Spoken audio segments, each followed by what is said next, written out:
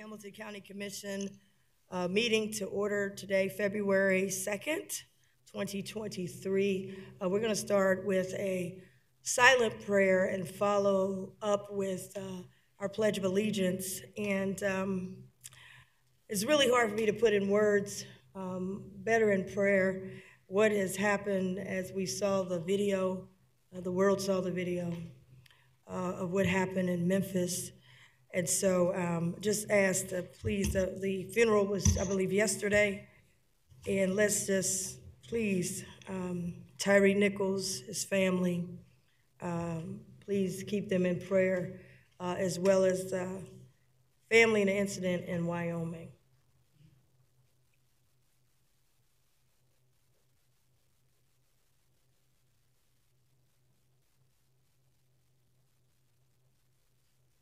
Amen. Amen.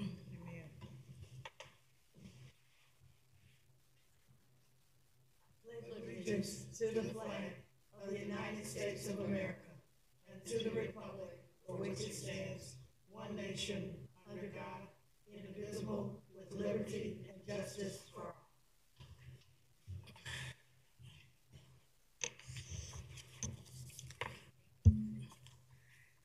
I make a motion to approve the minutes. Second. Commissioner Reese. Yes. Commissioner Dreehouse. Yes. Commissioner Summer-Dumas. Yes. Thank you.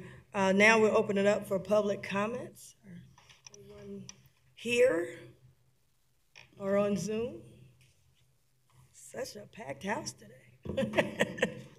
Anyone on Zoom? No comments on Zoom. I'm going to open it up for comments of the Board of Commission. I will go to the Vice President first. Thank you, Madam President. Just a couple of things today. One thing I wanted to announce that through a member of the Commission on Women and Girls, it's Jill Miller, she is head of BI3.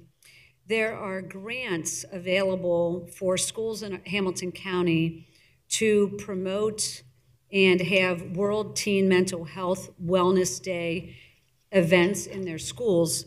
The grants are up to $500 per school to plan, create, and lead activities to raise awareness regarding World Teen Mental Wellness Day, which is March 2nd. And so I just want to put that out. We're trying to push this information out to schools, trying to reduce stigma about mental health and also make sure that kids that are in school settings understand where the resources are.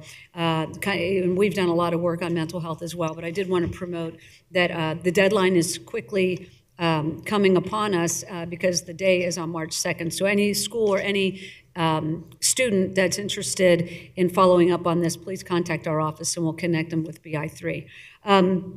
The other thing that happened, I believe it was yesterday or the day before, the governor gave his state of the state, and much of what he talked about impacts counties.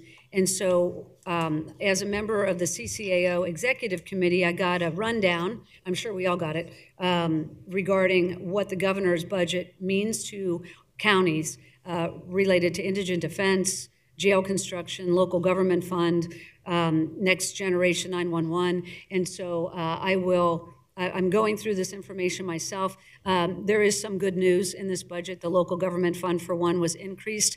It's a pretty small amount, but still it's heading in the right direction, so that's good news. There's an increase in jail construction funding, and so hopefully Hamilton County can take advantage of that. So I just wanted to bring that attention to the administration and to the board. I just received this document today, and so I'll look forward to ongoing conversations about how we access some of the funding that's being made available through the state. And then lastly, I had the opportunity to attend the African American Chamber annual meeting. It was very well done. Eric Kearney is the executive director or CEO, and he introduced his team, and it was a celebration of the work that the African American Chamber has been doing to promote small businesses in the community. So I was happy to represent the commission at that event. Thank you. Thank you. Commissioner Dumas. Thank you, Madam Chair. Just a few things. First of all, I want to thank Human Resources for pulling together the posting on the initiative, Inspire Initiative, and the posting is down. We had about 34 people that applied. It's a part-time position, and so I'll be moving forward on that to try to get that initiative started no later than the 1st of March. So I want to thank Frank and his people. In addition, I was looking for applicants for the TID, Transportation Improvement District Committee, and so I did find someone who was interested in doing it, and they are currently filling out an application to be a part of that. And the Board of Revision, there's a young lady who put in way back in October for the Board of Revision. She's been on there before. She had to wait because they needed to post a position because it is a paid position, part-time position also. So we're waiting to assign her to the Board of Revision through my office. No fault of hers, but there was a delay because it had never been posted before. As far as I don't know, never, but it hadn't been posted before, and so it needed to be posted. She's been, like I said, been on it before. And I just wanted to say, as you were saying, Madam President, about prayer is always in order. Just our whole nation is too violent, and we just need to be continually on our knees, or however you do it, in prayer to try to stop this violence in our whole United States of America. Last Tuesday, I attended the Land Bank meeting. Was that last Tuesday, or it was this Tuesday after? Yeah, okay, I attended the Land Bank meeting, and so Port Authority usually facilitates that, and so they are continuing to work to try to acquire more properties, more land, more affordable housing. So certainly was an interesting meeting. I attended a webinar about the Brent Spence again, the Brent Spence Bridge, and it was more about the aesthetics of the bridge. If anybody's interested in letting them know what color you think the bridge should be, what should be vertical versus horizontal, things like that. Was a lively discussion from the group that was there, lots of people online. And so you need to do that right now, because I saw last night it's moving, the development is moving very quickly. Last night I was a speaker at the NAMI, National Alliance of Mental Illness, with Ms. Gloria Walker, and I spoke to them about the commission and what they do and how much money we've given to mental illness. But she had her little agenda. I think she wanted to know all about the commissioners. I want to thank Holly for pulling together the monies that we had spent on mental illness. She said, "And why do you have that?" I said, "You wanted to know." "Oh, I got a plan for you." So it was a good group, and they wanted to know about us and what we do. So I thought it was a good meeting. And that will end my report, Madam President. Thank you. A couple things. I last week met with the CEO of the Hamilton County Public Library, and we had a very good meeting, good updates. The library's doing some good work, opening some new facilities, updating some facilities, and looking at ways that we can partner even more with our board and things that we're doing.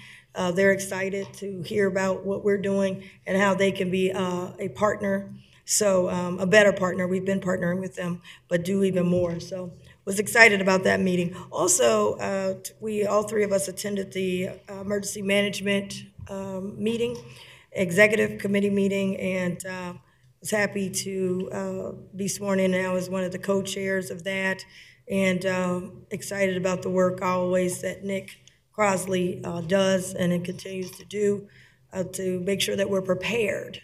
Preparation, they always say, stay ready so you don't have to get ready.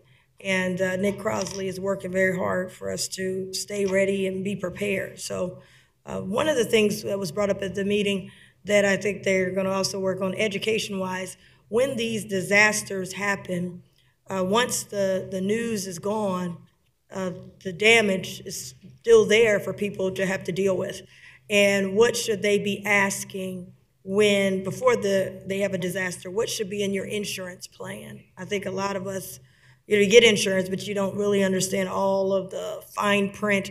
And so one of the things he said was a major problem, and they're going to maybe have a toolkit to help homeowners, renters, to put together what should you be looking for when you get your insurance plan for a possible disaster if it were to occur. So I think that's important.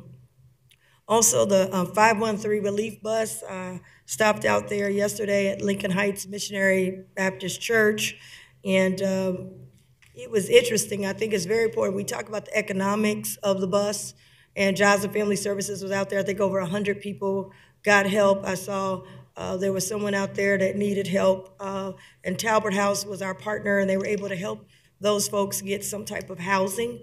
They were actually out there and came and said, we have nowhere else to go. And I thought that was just some of the interactions and the work that our staff is doing through the 513 relief bus. The stories that you hear of people needing help has just been remarkable of how they've been able to help them. But the other part that we don't talk as much about, and I think besides just vaccinations, that this bus is also a health bus. This bus helps with health. And they were doing free screenings. All the screenings are free, but free screenings, and I learned about this regarding amputation prevention. I didn't know they had a screening for that. Because if you sit around and you might get older or you're just sitting around, they have tests. They were testing people how to prevent future amputation. And so there were a lot of people there, along with, this is American Heart Association month, and they were taking blood pressure check. Obviously, the heart disease is the silent killer. So all of those health components of the bus, helping people, stay alive, I think are critical. So, and it's open to Hamilton County residents. Someone said, can I go and get a blood pressure? Yes, you can, and it doesn't cost you anything. So if you want to know where the next stop is, I don't have it in front of me, but you could go to 513relief.org. It'll tell you the next stop and what added services, because each stop we have different types of services that will be available there. So wanted to highlight that we had an incredible kickoff last week at Corinthian Baptist Church, and I think serviced over a couple hundred people, and also provided over 100 boxes of food with fresh produce, etc. So this bus is really out there helping to connect people to all the services that we have voted on this board. So I wanted to say that. I wanted to also, wanted to say that, as you know, this is Black History Month, and this commission has been dedicated on a number of initiatives to close the gap, to make sure that no one's left behind. And we have a number of things that we have done. In this month, we will have a recognition and celebration that Commissioner Dumas started when she first got elected for Black History Month. And we'll be getting that date. I think it's in 2 weeks. We'll get that date. We will also have a couple things during this month. We will also have a Black Business Day here. And during that day, I'm asking the administration to also have a report, our inclusion and equity report, what we're doing as it relates to our disparity study. There are some initiatives that are recommended, and I want to ask my colleagues, looking forward to a resolution passing some of those initiatives to action. I think all three of us have seen them, but we'd like to pass a Black History Action resolution, and during that day. So we're going to have a Black Business Day here. We're going to also highlight Black businesses on our website that we have helped a lot, Black businesses, and then and talk about through our small business office and through our equity and inclusion office under the direction of Robert Bell. So we'll be doing that. We also will be highlighting, I was told by Bridget, we'll be highlighting some of our employees. We have history makers within our county. We would want those history makers highlighted as well. And they are in a number of departments. And there are a number of people since our board has gotten here that we have moved to diversify qualified folks. And we want to honor them during this Black History Month because we have made some history right here in Hamilton County. We will also, in addition to that, wanted to just say that we have one of the largest, or the largest, equity and inclusion project on the Ohio banks in the history of Hamilton County. And it sits between both our football NFL stadium and our baseball major league stadium. And where it's placed, where slaves came over, I don't know how they got over because they didn't know how to swim. Came over from Kentucky, was able to survive. Many of them lived on that area. And that area was Bucktown, around that area. And they were run off of that area because of what they called black laws. And they were moved to the West End. So we have a lot of stories like that, and to come back with an outdoor, interactive tourism attraction that people from all over the world can come to at no cost, called the Cincinnati Black Music Walk of Fame, is one of the bold steps that, and we have others, that we have made as we talk about Black history. One of the things I think is important with Black History Month is that everything is not just the past. We've got to celebrate the past. We got to celebrate the present, and we got to celebrate the future. But the key missing component that's important is that we must take action. So I would just challenge everyone during this month and all months, but if you haven't done it the other months, let's take some action, and this board has taken action. We had a hearing, or if you will, presentation on Tuesday about the gun range, the environmental injustice that is taking place in our county, that is located in Evendale, but affects also not just Evendale, but affects Lincoln Heights, the village of Lincoln Heights, the village of Woodlawn, and so many generations of babies. As we stick on this point of Black History Month, so many generations of babies who we don't know, eardrums have gotten blown out. They've gotten immune to what they've heard. We've had UC Children's Hospital and others do medical studies, and it's an atrocity. Now, none of us who are elected, both at the county or the city, put that gun range, or our chiefs currently today, both the sheriff and the chief, put that gun range there. It was done, I don't know, 70 years ago, I think, Commissioner Dumas.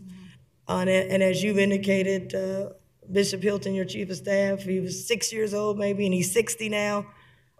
And so when people hear, why is there urgency?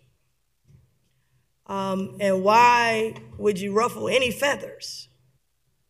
And, you know, I understand I'm going to get some stars, or some people might not be happy. They'll get over it, because I think at the end of the day, the goal is to get this done, as Vice President Driehaus has indicated.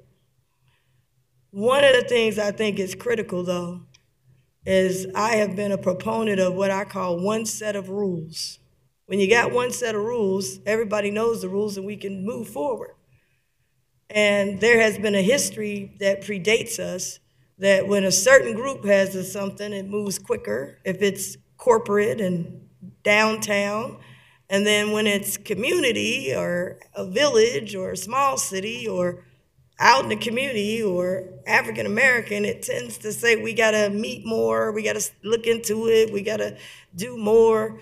And so I'm saying that let's move at the same speed, and it really ain't the same speed because it's been, what, 60 years, to get this done. We must have a timeline and a deadline and a completion. When you're in class, they give you a time to complete the test. You just can't, you know, take all the time that you want. So I am aggressive. I don't want to speak for my other two colleagues, but I'll say they're aggressive as well. We're so close. We're so close to getting this thing done. $11 million gap for even just to, just to get the basics and everything, as the administrator said. And so I'm looking everywhere, and I'm putting heat on everybody that I can find that who could put some more money in. This board put $5 million in. Then we came back, put $10 million. $15 million just trying to get this thing done. And now we have and then the city put in $2 million, and the federal government put in $4 million so far. I've asked the administrator, when we come back, we said 30 days, we want to get an update, and we hope to have a money update to look at any other ways or how we might ever to move this piece forward. I did talk with the mayor today. Mayor Avtab Pureball from the city. I've got to say what mayor, because we got multiple mayors as we represent.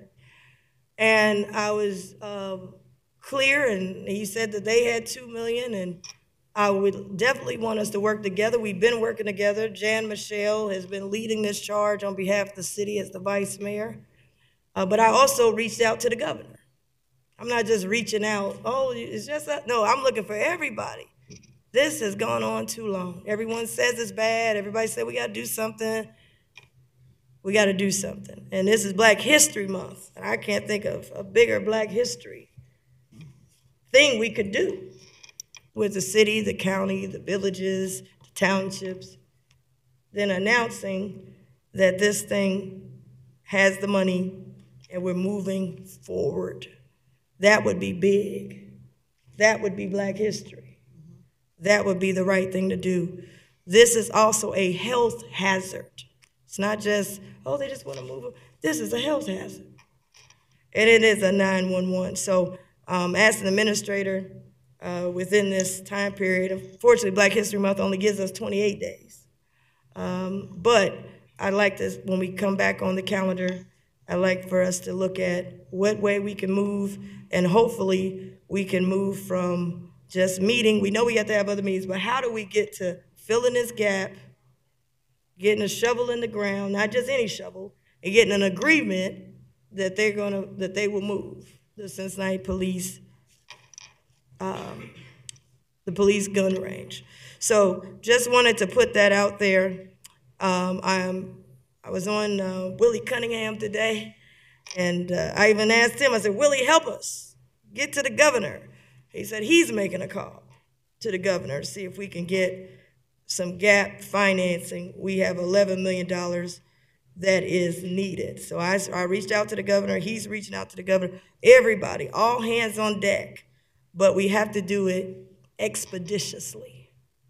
Expeditiously. So I wanted just to highlight that, and wanted to put that out there, what our position is. And, you know, it might get tough, it might get rocky. But remember, it's not about us. It's about these babies. And when you talk about the babies, I get real tough on it, because they can't speak for themselves. They can't come down here and march. They deserve to be born and be in a community that they can grow and reach their potential. They didn't ask to be born where they're born. And so if we're going to do anything on this, let's get it done. And I'm going to always be saying that, and not just saying it. I'm going to be working toward it. So that's what's going on that I know from, as it relates to the Cincinnati Police gun range. And if it wasn't the Cincinnati Police, we would be having the health department out there saying it's a nuisance. So we are working together, because none of us created the problem, but we're in a position now to end the problem. And I'm looking for all of us to work together. Lastly, I wanted to say on Tyree Nichols in Memphis, I'm just tired of seeing it. When he called out for his mama. And we're calling on the Congress to pass the George Floyd Safety Act in Washington so that we can have good police-community relations. When I got the news, I did reach out to Sheriff McGuffey, our sheriff, regarding this issue to get guidance on anything we need to be doing or could be doing. And so we're working and in close contact with her. So I wanted to highlight that as well. That's all I have. I'll ask the administrator for your comments and any resolutions? Madam President, no comments or file leaves today. What? What? You over there writing it down, so I know we got something I'm coming. writing it down. I wanted to give Lisa as much time as she possibly needed in your items here. So. Madam Chair, Yes, Commissioner. if I could just ask a question and make a comment about what you had said in your report. As far as the 513 relief bus, specifically for me, the housing element, when someone takes the application for housing, who is providing the follow-up and how long are we waiting for the follow-up? Would it be Director Patton? Who is it? Who would it be? Administrator? I'd have to check with Ms. Howard in terms of who our direct point person is on housing and how they're linking that back for housing needs, but I can get that to you right after the meeting today. That would be great. Thank you. And if you like, I'll also, I know they only been in 2 locations, but maybe come in, because I'm concerned about that too. When they get it, there's supposed to be a team out and then a team back following up, and what's the timeline? So maybe we can have them come in and maybe present what that process is. Yeah, that would be I know they're still trying to he could get that information to you quicker, but maybe give them a little, I was trying to give them like 30 days to kind of work out the kinks and then have them come forward. Would that be okay? That'll be fair. Great. What I was going to say, that'll be fine, but what did I say? That'll be So that'll be fair. Okay. And just one last thing as it relates to the gun range. I am going to have Bishop Hilton work with Jeff as it relates to funding, because as you were saying, Madam Chair, everyone that we've asked and everyone that you mentioned are governmental entities. And so after that meeting, there was a gentleman that was in our land bank meeting, and he said, I didn't know this about Lincoln Heights and what was going on. And he said it really touched him. He said he wanted to like get out his money out of his pocket and give some money. So I want Bishop to work with Jeff or his administration to look at how we can have individuals that might want to give, how we can have private donors, companies that might want to give, because so far, everyone who's given is a governmental entity. So if there are any nonprofits to say, you know, this is a good effort, and so I don't know how legally we do that. I know Mike will know, but to have Bishop talk to Jeff about that possibility, and it may happen a little quicker. So. Thank you. I also asked Jeff to present us some options as well. So I think including that, but some other options if we have to step even further up to get this done. Further up, you mean instead of governor, go to the president? Is that what you're saying? Well, yeah, we call him up. We'll call him up. No, yeah. But just seeing how, just presenting us all our options. You know, we've done things, just being creative. Are there some other creative financing tools? Because obviously, you know, we want to get this moving and grooving. And Vice President, I just want to add a little bit of flavor also to the conversation about funding. So we have gone to the federal government. Sherrod Brown has that $4 million as an earmark from his office. We've also reached out to the U.S. Marshal's office, and I think it's the ATF, because they will be using the facilities. So we've got a couple of things in the hopper at the federal government. We had a conversation with the governor, and I appreciate your outreach as well. The mayors of Evendale, Woodlawn, and Lincoln Heights were all on the call asking the governor to support our efforts. There was a presentation actually at that time, it's been a while back. The governor indicated that he wanted to be helpful. And so we were hopeful that something perhaps in the budget would be reflected in that. But beyond that, I agree that the state is a good place to look. We've got a delegation meeting coming up, and I know it's on the list of things to discuss with the delegation. Our state representative, Cindy Abrams, and our state senator, Blessing, are also supportive of the project and could be helpful when it comes to the state budget and money through the state, and whether it's in the budget or somewhere else. So I did want to make sure that there was a conversation about some of the outreach that has happened. It has happened in the last few months. It wasn't, you know, as recently as yesterday or today, but it has happened. And then the other piece is the private funding. There was a letter that went out to a company that is nearby that would have a great deal of interest, I would think, in moving the gun range. But I love the idea of additional companies that might have some interest on the private side to help with the effort. So I think that the number we're still trying to hone in on, I think we've heard 31 million for phase one. Still trying to get that down a little bit lower, working with the city to try to compress the number so that it's more manageable. But I also had the idea of, we've done 5, then we did 10. While I don't think the county needs to fund this entire project, I hear what you're saying about anything more that we can come up with, but in collaboration with the city, with the state, with the federal government, all the local partners that we've been working with. So more to come. I think we're trying very hard to figure out what the actual number is so that when the final ask goes to the state, as you say, we know exactly what we're asking for. How much money exactly are we asking for? Because in so many cases, I think the state likes to be the last dollar in, and so we're trying to hone in on that number right now. So appreciate all the efforts of everybody. All 3 of us have been working on this. We've been working for a while, and I understand the frustration. It has taken a long time, but there are a lot of moving parts on this one. So hopefully we'll get there within the next few months. Yep. Thank you. Thank you. Jeff, you said you had nothing? Or you got a lot, so you got to go back and get the pencils and get the creative finance and go. What'd you need? I said we need to find something for him to do. Huh? It's done not enough work for him to do. Okay, no worries. We're going to the regular agenda. Yes, we've got several items from the engineer department. Sorry. Good afternoon. Commissioners. I'm Lisa Durger. I am the budget director at the engineer's office. I am standing in for Engineer Beck. He is at a conference today. So we have 4 items that are before you today. All of these items are related. They're in relation to project improvements to Fields Erdel Road, Snyder to Wilkins Boulevard, which is our project number 501715. We do have federal dollars in this project, so we have to follow the federal process when appropriating properties for the construction of this project. All these parcels are needed for the construction of the project. There was an establishment hearing that the board held on November 17th of 22 and was approved on the 12th of January this year. So at this time, the appraisals have been conducted. All 4 of these parcels and their property owners were informed of the fair market value.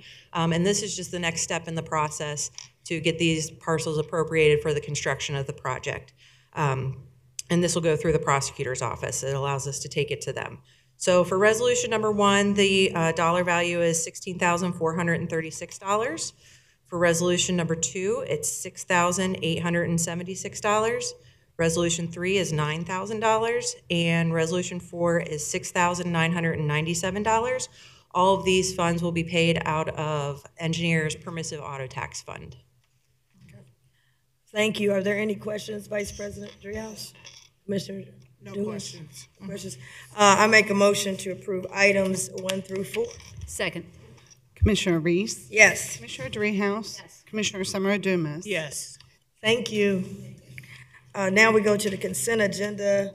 I'm going to ask Administrator Ludo if you will walk us through those and highlight the ones that have financial implications. Thank you, Madam President. So item number 5 on the consent agenda is a budget adjustment. This is a budget adjustment for 2 grants, $34,000 in adult probation for a grant to assist victims of crime, $237,000 grant, a Recovery Ohio grant for QRT and the quick response team activities in the prosecutor's office. Item number 6 is a $98,000 agreement with Howard Werschbale and Company. This relates to an operational review for the zoo for the benefit of the Tax Levy Review Committee as they do their work this year reviewing that particular item for recommendation to the board. We have a grant, $24,000 grant, Marine Patrol Assistance Grant to the Hamilton County Sheriff. We have a $300,000 agreement between the Sheriff and Recruitment Strategies, LLC for administrative support, public engagement, and strategic program planning. We have a $417,000 resolution which relates to the establishment of several POs. This is software support over at juvenile court, postage at Job and Family Services, and Wi-Fi LAN services over at Job and Family Services. We have a cab and chassis replacement, 3 cab and chassis replacements through the engineer's office at $285,000. Then we also have a credit card a resolution authorizing credit card usage in common police court. And we have the sheriff's report of no objections on a liquor permit application, use of credit cards by Veteran Services Commission, and a request for authorization to travel to Austin, Texas for 2 employees in the coroner's office. Thank you.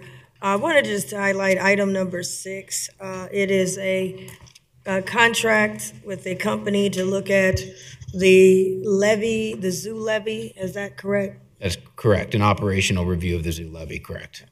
And I had some concern, not a lot of concern, but I want to be clear. I wonder if I vote on this, I'm not agreeing, because I want to take a look at, you know, all the levies, and I'm going to meet with the zoo. I know they're interested in going up or what have you, but I don't want to have the TLRCs, you know, these are volunteers, they're giving up their time. I want to be clear. I want to look at what ways can we reduce the tax burden off these homeowners, these property owners, because they're getting killed out here. I mean, I saw a lot of them running in trying to pay the property taxes. I was out in Colerain Township yesterday with a small business, and they said, you know, can I pay online? I showed them how to go online. They said, well, can I, you know, I can't pay it all right now. How did, you know, what kind of, and I know that our treasurer's doing a good job, but we've got to keep our, you know, it's hard sometimes because people say, well, I need a levy, and then you see all this development going on. It's kind of like, how are you buying up Avondale if you say that you're broke? And while we definitely, our zoo is #1, in my opinion, in the world, but we want to make sure, you know, we want to make sure they have a home, but we also not at the expense of somebody losing their home. So I just want to make sure that if I vote on this, I'm not saying I'm for an increase or I'm for the continuation. Just allow me to be able to at least meet with the zoo and hear them out and show us what we're doing. But I do have a question. It's not my question. It's Avondale. A lot of people say, how are they expand? Every time I look up, it's a bulldozer out here, and then you keep going up on my property taxes. And then, you know, you can't be broke if you got development going on.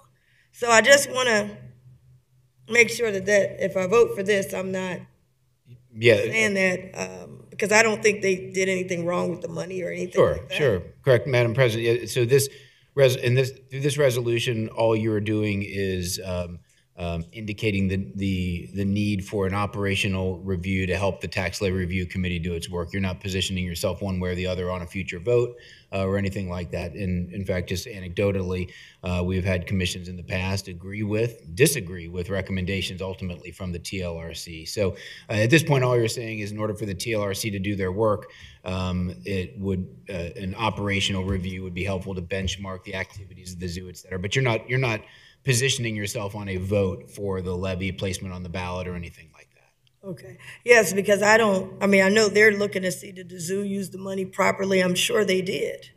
But I would like to see the RFP go beyond that to look at if you're going to make a recommendation to the TLRC, who are volunteers putting in so much work, and we're so appreciative of them. But I want them to get the total picture. I would like to add in here all the development that's happening, even though we might not be paying for it. But you know, if you're broke, how much of your money is going to development? Are we paying for the operations, and then you freeze up your money to do all this development?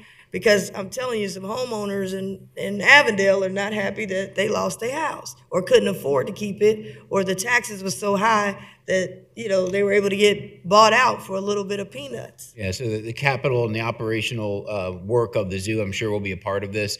Okay. And certainly to the degree, and I'll talk with Lisa, to the degree that there's some things we need to put into the scope of work to make sure it provides a full picture, we can certainly do that. Okay, thank you. And like I said, I haven't made my decision. I just want to put those are questions that were posed to me, and I look forward to meeting, going out. I go out for fun, but now going out and have a business understanding of what's happening. So that was my only question for clarification. Vice President Dreehouse, I have did no you? questions. Commissioner Dumas, do you have anything? Thank you, Madam Chair. Item 6 was also a question that I had. I know that the consultant will make some decisions or recommendations to the TLRC as it relates to level of increase, if there needs to be an increase or if it needs to stay the same. And this is a continued levy that comes up every 5 years. That's what I thought. Thank you for the showing. Okay. And so that was, is this Howard Worshbale?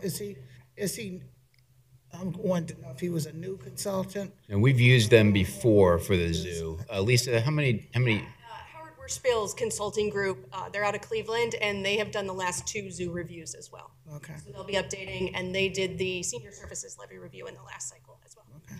Okay, thank you. And item 10, on the replacement chassis, 3 of them, 2024 replacement chassis. Is that, I know they're on a rotational scale, so is that, they normally get that many at once, or? I will defer to Ms. Dorger on this particular item, since she's here. Not a problem. So yeah, we typically buy 3 per year. We'd like to be on a replacement schedule around like a 15-year, but it's more like a 20-year right now. Oh, We're trying to get there, but yes, Okay. we typically buy 3 every year. okay. Thank you so much. And lastly, number 13, the Veteran Service Commission. Jeff, is this going to be one staff person that's using this credit card, or how many people? Usually when a purchase of credit cards is for the department, so it would, for any of the purposes and the uses allowed by the revised code for credit card, just like we have one, the administration, most departments have one, it would be able to be used by staff of the Veteran Services Commission. Whether that is primarily one person or multiple, I don't know that I can answer that right now, but it could be used on a wider range than just one person.